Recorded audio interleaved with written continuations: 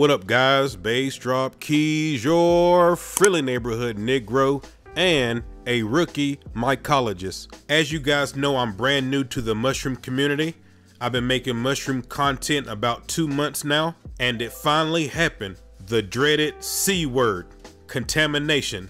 I was actually going through the tent and doing the shake and break on the rest of the bags that I have inoculated. As I was going through and shaking each bag, I came across this. This is a grain spawn bag that I inoculated with a multi-spore syringe, and you can see that it's clearly contaminated. Now I inoculated 3 total bags with the same multi-spore syringe that's showing contamination right here. This is another bag that I inoculated with the same multi-spore syringe, and it's not showing any signs of contamination right now. Also, I inspected the rest of the bags whenever I was doing the shake and break, and this is the only bag that's showing contamination.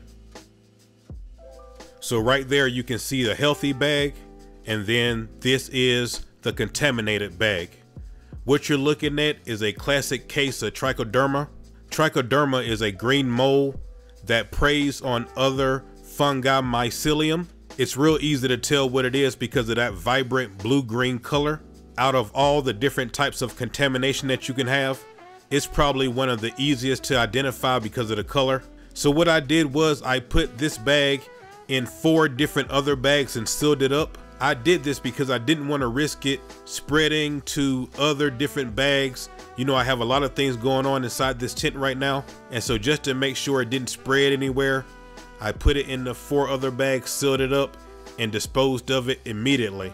Now let's talk about ways to avoid contamination. One way is by being very clean and sterile with everything you do. That's why you see everybody that's working with mushrooms always has 70% isopropyl alcohol ready to go so they can sterilize and clean everything.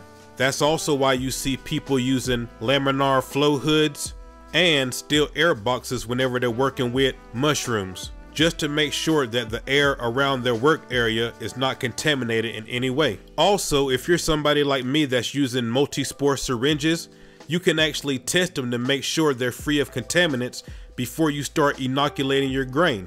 What you're looking at right here is sterilized agar plates, and you see a multi-spore syringe right there. If I'm going to be inoculating some grain, or using the Uncle Ben's tech for that matter, and I want to make sure that the multi-spore syringe is free of contaminants, what I would do is I would take my syringe, my multi-spore syringe, and I would put some of it on the agar plate and actually let the mycelium start growing on the agar plate. Once the mycelium starts growing on the agar plate, you can clearly see if it's contaminated or not. If it is contaminated, you can take some healthy mycelium from that agar plate and transfer it to another one. If it's not contaminated, you can actually let the agar plate get colonized, and you can actually do agar to grain transfers, where you take some of this agar, you put it inside of your grain, and the mycelium from the agar will actually colonize the grain that you're using.